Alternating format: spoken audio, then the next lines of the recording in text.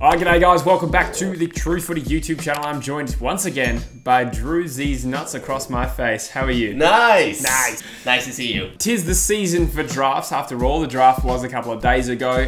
If you haven't checked it out already, go check out our podcast and live streams doing the analysis of all that. But while we are talking about the draft theme, we're going to take a look back at the 2014 AFL draft and we're going to redraft the top 10. That draft was stacked and there was lots of steals all throughout it. So, you know, a reshuffle off that draft, it's going to be interesting. Could have made for lots of different dynamics in today's current AFL climate. So what we'll do is I'll tell you the original top 10 as we go, and then we're going to redraft the top 10 using the same teams as best we can. Pick 1 was Paddy McCartan to St Kilda, followed by Angus Brayshaw and Christian Petrarca at pick 2 and 3. Pick 4 was Jared Pickett to the GWS Giants before Collingwood took Jordan De Goey. 6 was Caleb Marchbank, and Ahern also joined the Giants at 7, and then Peter Wright joined the Gold Coast Suns.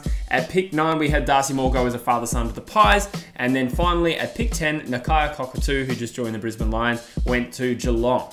But yeah, obviously some of those players didn't pan out, but there were some uncut gems. I said that last time, didn't I? I don't know why I say uncut gems. It's not even the right saying. Deeper in the draft, there were many a steal. So, you know, GWS and other teams could have had way better players, and we're going to get into that right now. In particular, I think the guy who goes pick 1 will surprise you to see where he actually was drafted in 2014. Watch to the end. Stay locked to True Footy. All right, starting at pick 10, I'm going to go with the Gold Coast Suns, who didn't actually have pick 10 on the night, but it will make sense later on because we have bids and stuff in this as well. But at pick 10, I'm going with Dan Butler. Obviously, he went at pick 67 to Richmond, and he's bolted into my top 10, which is an impressive performance. He's had 77 goals from 59 games at AFL level, and we know he's a premiership player from the 2017 flag. With the Richmond, of course, he got traded to the Saints this year for a late third rounder, I think it was. Kicked 29 goals in his 19 games this year, and he was their leading goal kicker. So he's done enough to bolt this year into my top 10. Yeah, he really burst onto the scene this year, didn't he, Jesse? He's obviously stepped out of that premiership side at Richmond, come to the Saints, and he's been a real good addition in hindsight. Now, after this season, definitely should have gone top 10. Very hot. It is very hard. All right, Drews, you got pick 9 and the GWS Giants. Who you got? Now, if I was to redraft, nah. GWS at pick 9, Jakey Lever. So he was pick 14, so only 5 picks apart. But on his day, one of the best intercept marks in the comp. Obviously, played in that grand final side in 2017 for Adelaide. Lots of potential, and Melbourne snipped him up, brought him back home. And yeah. Yeah, that forced vasectomy was brutal. He has been injured off and on, I think. He's found it hard to have a good run of games. But on his day, one of the better halfbacks in the comp, probably the 9th best player in this draft in hindsight. Yeah, I think he got a massive deal to go to Melbourne and then did his ACL, so probably had like you said, not a lot of momentum there. But yeah, if you're redrafting it now, he definitely goes top 10 or so. Next up, because GWS had 2 picks in a row, they're picking again, and I'm going to take Braden Maynard from the Collingwood Footy Club. He has played 116 games at the level after being drafted at pick 30 in that 2014 draft. He was nearly All-Australian in 2020, had an absolute breakout year. It's just a really good, sort of tough defender with pretty good skills coming out of the back half. A lot of people said he had a breakout year, so I think we're just starting to see the start of how good Maynard could become. At the moment, I have him at pick 8, but obviously it remains to be seen where we'll be in a couple of years. Good rise. Although Collingwood are looking stinky heading into the next season, but we'll see. We'll see. Nearly All-Australian this year, as you said. Nearly a premiership player in 2018. He's just a nearly player at this stage. Yeah. Let's see if he can ramp it up. Absolutely crunched by Liam Ryan on that day as well. And got blocked by Willie Rioli, so suck shit. Haven't we all been blocked by Willie before? No. Now, this is where it gets spicy, because Collingwood had the 7th pick. Well, going off the bids and whatnot, it's all confusing. But Caleb 7th pick, the 7th best player of this draft class. Stumbled on that letter there. That's all right. It's Caleb Daniel. Had an absolutely cracking 2020. Was he an All-Australian? He was, yeah. He was. Short boy. And yeah, 7th best player in the 2014 draft. Shortest player in the league, a fun fact. Nice. He's played 109 games, and he's still obviously young, and he's won a premiership in that 2016 side. Great player. Yeah, he was super good in that 2016 team. Had a bit of a dip in the years after that. Obviously didn't quite recapture it as the Dogs kind of fell off a cliff. but he really recaptured that form with his probably the best skills out of anyone in the back half coming out of defence this year, and that's why he got All-Australian. Yeah, absolute steal for pick 46. Yeah. Next up, I got GWS back on the board. They had 3 top 10 picks this year. They're going to take a kid they originally took anyway with Jack Steele, but he went at pick 24 in this draft, not pick 6, which is where he's elevated to for us. He played 17 games for them, followed by 80 for St Kilda, which surprised me. I didn't realise he played that many for St Kilda. He had a breakout year this year, winning All-Australian in the midfield position and won the Saints BNF. So a real breakout year, and it was one where maybe around the league people didn't appreciate how good Jack Steele was, but now he's a bit more of a household name. So yeah, in the redraft, he goes top 6, which is pretty stinky. You were doing so well, Dave. I just fucked which up. is very stinky. Just So, we believe the 5th best player in this draft is Jordan De Goey. So, Melbourne held this pick, apparently. Well, it's a Melbourne pick because we have a father-son and an academy pick coming up as well. So Melbourne had 2 and 3, but in reality it's pushed it back to 5. So in this scenario, De Goey to Melbourne at pick 5. One of the most explosive, exciting players in the AFL right now. Big player on the big stage. Electrifies the MCG crowd. Melbourne could bloody use him. I tell you what. Yeah, need a good young forward that electrifies the MCG, but he's doing it for Collingwood instead. Huge grand final performance. Again, didn't get there, but you know, one of the best rising players in the comp. Yeah, I think it really shows his talent. Where in the grand final, he's well held for most of the day by Will Schofield, but he gets 3 half opportunities to score goals, and he kicks 3 amazing goals and nearly wins Collingwood the game. So big fan of Jordan De Goey. He's got a bright future ahead. Next up, we've got Sydney, and I'm going to give them pick 4 with Isaac Heaney. Now, the rules around academies were different then. Sydney actually matched Heaney with pick 18 under the rules. I think they changed the next year with Callum Mills, but in this scenario, we're just doing it under the current rules. I'd say Sydney would match this bid. Probably should have started at the top of the draft so that Melbourne having pick 5 makes sense, but we were already too far into this video.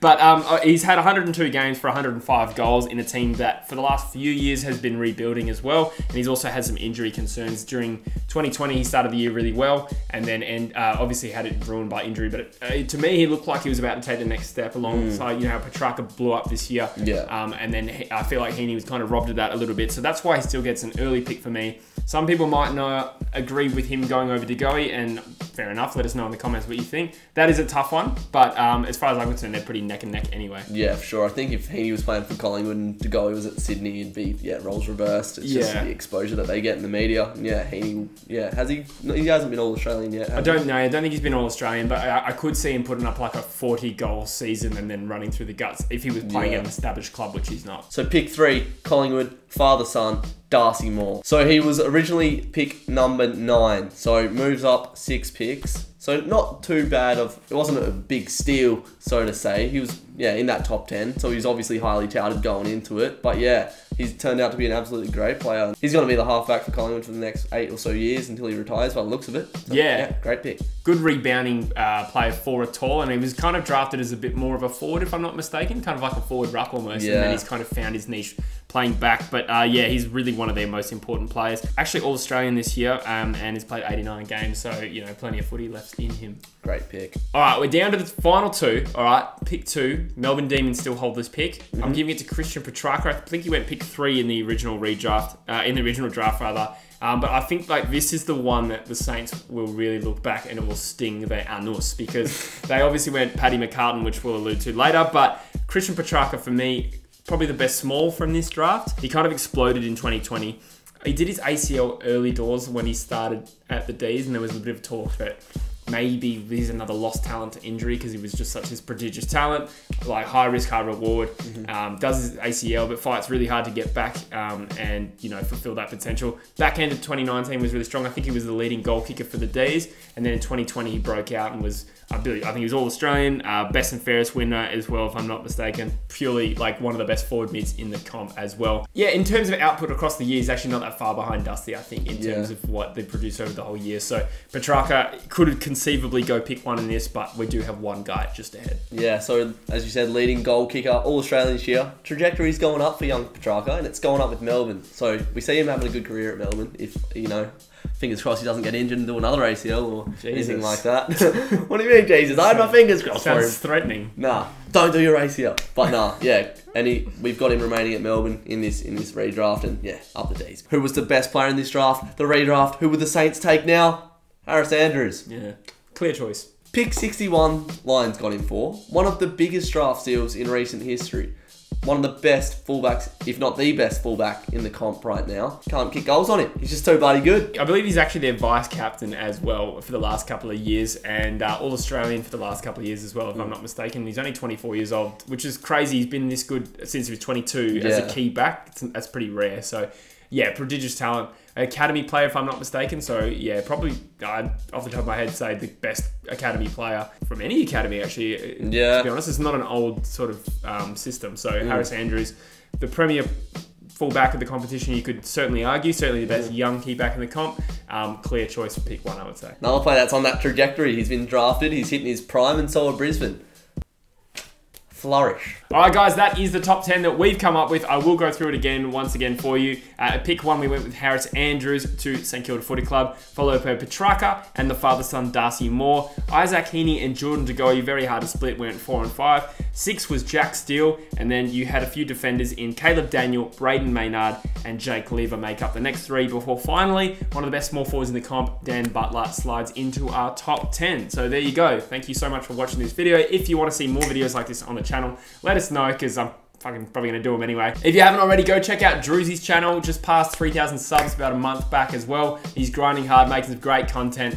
And yeah, you'll see myself on his channel a fair bit, I'm sure, if he keeps me around. Yeah, well, we just filmed a video on that channel. Yep. Top 5 AFL teams with the most potential. And these players' names that we've spoke about in here may arise in that video. So if you're interested in that, go watch it. Put it on the end card. I am really lazy with those. Nah, that's a cool. All right, cool. Nah, no doubt. Thanks so much for watching, guys. We'll see you in the next video. Cheers. Love you. Love you too.